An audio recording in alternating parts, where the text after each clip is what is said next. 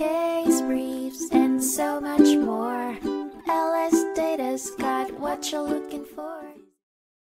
In 2019, the United States Court of Appeals for the Fifth Circuit heard a cornerstone case, Gibson v. Collier, which wrestled with the conditions of medical care, specifically the provision of sex reassignment surgery in prison environments.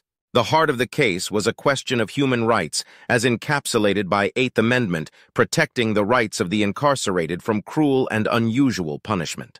The legal battle began with Gibson, a transgender inmate who brought a lawsuit against the prison system.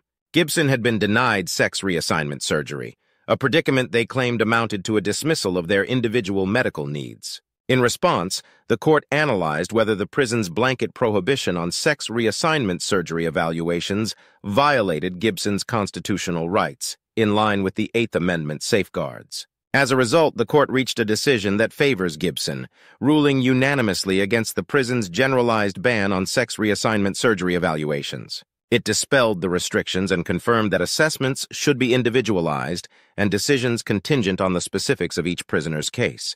The court's majority opinion underscored that while prisons aren't compelled to provide every requested medical procedure, denying essential medical aid that drops below societal decency standards equates to cruel and unusual punishment, the very scenario the Eighth Amendment sought to avoid. The strength of Gibson's case was further undermined by disagreements amongst medical experts and the precedent of other prisons that also refrain from providing sex reassignment surgeries. The court handed Gibson another legal victory by refusing to grant summary judgment. It reiterated the principle behind individualized treatment for incarcerated persons and therefore highlighted Gibson's rights to compile evidence in support of this claim, including obtaining an independent medical evaluation on the necessity of the sex reassignment surgery. Hence, the case opened the path for Gibson and similar prisoners to gain access to the deserved standard of medical care while behind bars. This case thus acted as a bellwether, refocusing the spotlight on the individual medical needs and rights of transgender prisoners. Case briefs, and so much more.